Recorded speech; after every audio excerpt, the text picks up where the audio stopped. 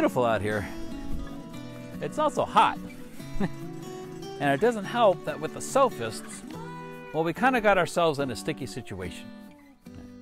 Kind of a, actually, really kind of bad situation. Although it may not seem like it at first. Right, Protagoras says, or concludes, that everyone is right in their beliefs. Everyone has true beliefs. And Gorgias goes the direct opposite direction and says everyone is mistaken in their beliefs. Everybody has false beliefs. There is no truth. Right? Yeah, not even, wow, maybe not even saying, everybody's just mistaken and there is a truth, but just going so far as to say there is no truth to be mistaken about. That's a pretty extreme conclusion. So we with these two guys, we very definitely are stuck, between a rock and a hard place. Sorry, I couldn't help myself. Okay, well, Protagoras starts with the notion that all knowledge is based on perception. I mean, we talked about this before. All knowledge is based on perception. I perceive greens and browns, blues, I feel heat, I hear bird song, right? I hear and see all kinds of things. And based upon that perception, that's how I have knowledge. But people still disagree, right? If somebody were here, they would perceive things slightly differently than I did. There might be some disagreements. I might claim that the bird song is one kind of bird and they would say it's a different one. I might claim that it's 95 degrees out here and they might say, well, no, it's only 87, right? There's all kinds of ways that we would disagree, or could disagree. Not would, but could. Well, Protagoras says, well, since this is what knowledge is based upon, this perception, even though there's disagreement, or since there's disagreement, everyone is right. Everyone has true beliefs. Gorgias kind of goes the other direction. He's still relying on the idea that knowledge is based on perception. In fact, that's what knowledge is, right? For both of them, that's what knowledge is perception. It's what you experience. Okay. Well, Gorgias takes it even further. Look, since there's this, disagreement about perception, even if something existed, by the way, nothing does exist, right? Because there's no truth. Even if something existed, we wouldn't be able to comprehend it. Even if we could comprehend it, we wouldn't be able to talk about it. Now, since, nothing exists, and even if it did exist, we couldn't comprehend it. And even if we could comprehend it, we wouldn't be able to talk about it or communicate about it. There's no truth. Nothing is true. Now, you might have heard various versions of this argument before, or these conclusions anyway, maybe not necessarily these arguments, but these conclusions. I'm sure you've heard something along the lines of, well, everybody's right? You can believe whatever you want to believe, and therefore whatever you believe is true. That's true for you, this is true for me. All truth is relative. People are fond of saying, all truth is relative. All right. Everybody's right? If all truth is relative, everybody's right. No matter what you believe, everybody's right. And there are even some, like Gorgias, who says, everybody's wrong, right? There is no truth. Everybody's wrong.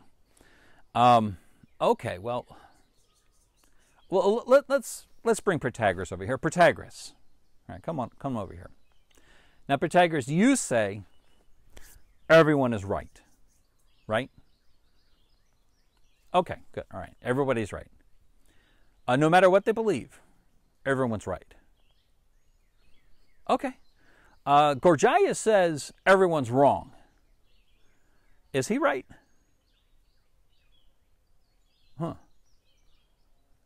I say that sometimes people are mistaken in their beliefs. Am I right? Because if Gorgias is right, everyone's wrong, and you say everyone's right, and now we have a contradiction. And I say sometimes people are mistaken in their beliefs. Am I right? I mean, either you say I'm right or you say I'm not right. My beliefs aren't right. And if I am right, then you've rejected your own contradiction. Or they rejected your own conclusion. If you say that I'm not right, you've rejected your own conclusion. That's kind of a problem, Protagoras. Well, thanks for stopping by. Thanks for stopping by. Well, maybe we'll have more luck with Gorgias. Gorgias, come on over here. Okay, now Gorgias, you say everyone's wrong. There is no truth. Okay, there's no truth. Everyone, there's no truth, no matter what they say, no matter what reasons they offer. There is no truth. Okay, everyone's wrong. Including you? Okay. There's no truth, including the statement, there is no truth. That's not true. Okay. What about all those reasons that you've offered for your conclusion? I mean, it's a rather lengthy argument. Are any of those reasons true? So now I have no reason to accept your conclusion? And your conclusion rejects itself? Okay. Well, thank you for stopping by, Gorgias. This is the problem with these kinds of conclusions. If you say everyone's right, and at least one person, right? If you say everyone's right, then there's in fact no disagreement. But there is disagreement, right? There's lots of disagreement. If you say everyone's right, and I say, well, I think some people are mistaken, either I am right or I'm wrong. If I'm right, then not everyone's right, and that conclusion goes away.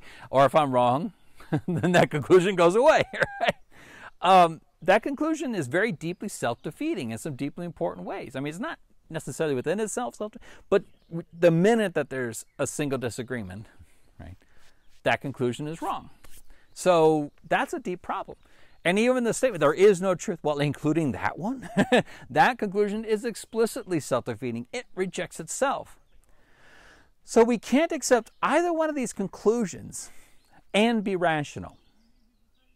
We can't. We can't accept either one of these conclusions and be rational. These conclusions reject themselves. All right.